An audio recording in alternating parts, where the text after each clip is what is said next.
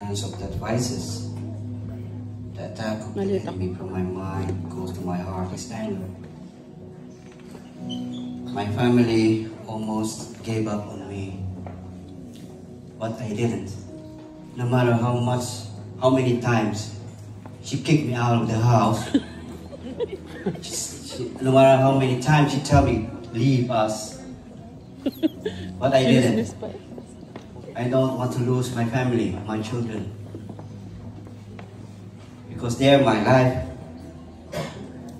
Even though I'm a drug addict, I can say I'm a drug addict. I'm an alcoholic. There comes a time I was very harsh to my children and to my wife. I always fight. And there comes a time that we had a fight one day because we had a misunderstanding. I ended up in jail. Because for, I sent him. for battering her head. But I didn't mean it. I told the judge that I didn't mean it. We just had a misunderstanding. But if she didn't drop the case, I might be in jail, maybe until now or wherever. Salamat siya sa akin. But still, after that, I didn't change. I still keep continuing doing drugs. And then she wants to kick me out again, but I don't want. Until one day we decided that I had to leave. I need to go somewhere else.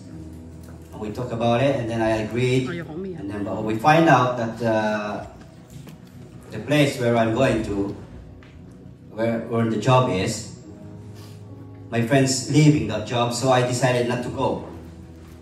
So I'm still with them until now. Maybe God has a plan. That's why I didn't go. And then that day, by the grace of God, and He is merciful to each and everyone, I found Jesus Christ, the love of my soul, through the elder ministry. Thank you, Pastor Rick, Sister Stella, and to all my brethren for all your encouragement. I'm tiring and patient to know more about Jesus Christ, that He died for me and my sins.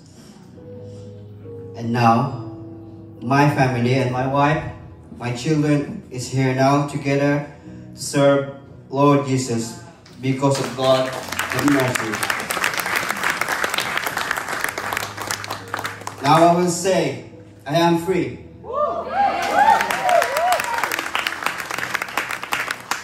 I am the servant of God through Christ Jesus, who strengthened me, He saved me, and He rescued me from the bandage of sin. Amen. I am more than conqueror through Christ Jesus Christ. And